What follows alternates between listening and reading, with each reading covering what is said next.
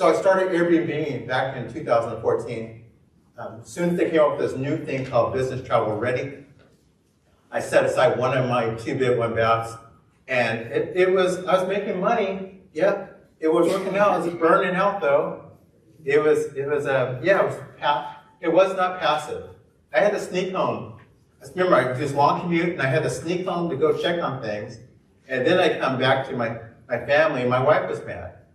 Where are you?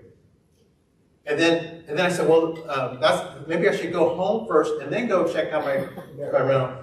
Where are you going? So it was constant stress. It was a lot of stress in my life. And then, scalable was more than 2 hours per week with these shorter shorts. Yeah, it just didn't work for me. I can't do employees. I messed that up, and you can't sell it. So I had to start tweaking on it. Because I wanted more time than the money. How about you guys? Yeah. There's always someone who says, I want more money. But you need time to spend your money, yes? Yes. So it all comes to time. And what's the most efficient thing to do with your time? And that's why I was experimenting with, and I figured it out with these midterm rentals back in 2015.